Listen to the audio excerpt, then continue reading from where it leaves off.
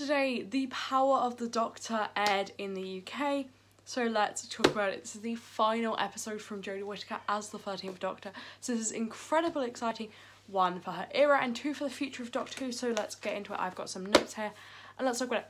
Okay, the Master. Sacha Dhawan as the Master in this episode was absolutely iconic when he played the rah-rah Rasputin. Incredible. He was incredibly camp in this episode and he was really, really good in this episode. Then I'm going to talk about Jodie Whittaker. I thought her performance in this episode was amazing. She was in it less than I thought she would be, but there was a lot to deal with in this episode and I really liked the bit she was in and I liked the holograms. I thought Manic Girl's performance as Yaz is probably her best performance in the entire show. I thought she was really, really good in this episode and I genuinely loved pretty much everything she was doing in this episode. I loved that she was flying the TARDIS. I loved her ending scene. I loved her exit. Talking of exits, Dan, I didn't like his exit. It just feels a bit rushed. It's kind of obvious that there was like schedule conflicts with like John Bishop because it wasn't originally like they were obviously planning on doing like a regeneration, but they weren't necessarily planning on doing like a 90-minute one. But you know, overall, Tegan and Ace were an absolutely lovely addition to this episode, especially Ace.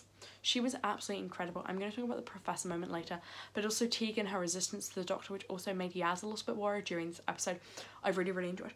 And Kate Stewart. I was extremely worried that she was going to be turned into a Cyberman at the start of this episode. Thankfully, that did not happen, but I was scared for quite a while that she was genuinely going to be turned into a Cyberman, because also Chibnall almost has the right to do that, because he created, oh, he didn't create her, but he was in the Power, she was in the Power of Three, which is a Chibnall episode. As for the overall plot, yes, it was extremely messy. But I'm not using that as a negative. I loved all the plots. Yes, they didn't really make sense. The paintings didn't really come into it that much, but it was a lovely time. Vinda didn't need to be there. Bell and Carvany still weren't in it like I thought it would be. But also, it didn't matter because it was still a lovely episode. And I do think this is the send-off that Jodie Whittaker deserved. And I do think it was the hype. Okay, we need to talk about how this episode is a celebration of Classic Who. The 60th sounds like it's going to be a celebration of New Who. The past Doctors. We got the first Doctor played by David Bradley. Then we got 5, 6, 7 and 8. When I tell you I lost it when I saw Paul McGann on my screen, I absolutely... I had some friends around, so that's why I've only been able to film it now. But I absolutely lost my marbles when I saw Paul McGann. If you don't know, I really like the TV movie and I love Night of the Doctor. I really love him and I really want him to do a miniseries about, you know, just him and him being the 8th Doctor, but we're not going to talk about this. I think I just said 9, but it was so lovely to see them. Also, they didn't make their faces look younger, and I love the idea. I can't remember what it is. It is a thing in Classic Who, I think, which is the idea of where the Doctors go after their regeneration, and there is actually a scene with Ncuti that kind of looks like it could be there. But I loved that concept. I think it is a concept before, but I just loved how that was incorporated during the episode, and I really, really appreciated that. We need to talk about the scene with the companion support group. And we had lots of people there. There was Mel there. There was so many people there. Oh, Ian Chesterfield was... I watched The Unearthly Child for the first time this year. I just cannot get over the fact that he was in this episode. I, like, lost it. Kate was there.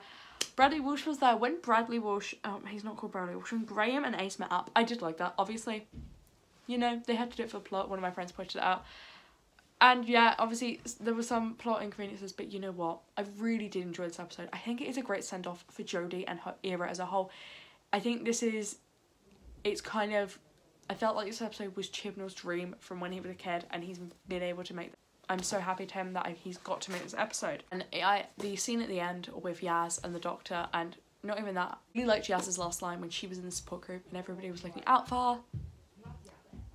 So, sorry, I had to go and have dinner, but very quickly, I adored the regeneration. I thought, first of all, visually, the effects were absolutely incredible. Like, they were absolute second to none.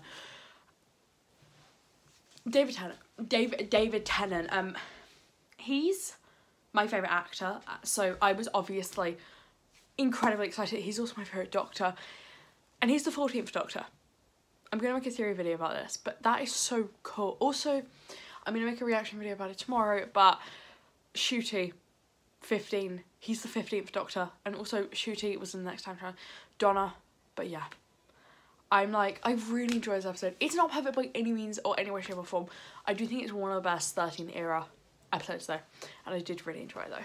But yeah, I hope you guys enjoyed this video and I'll see you in the next one soon. Bye!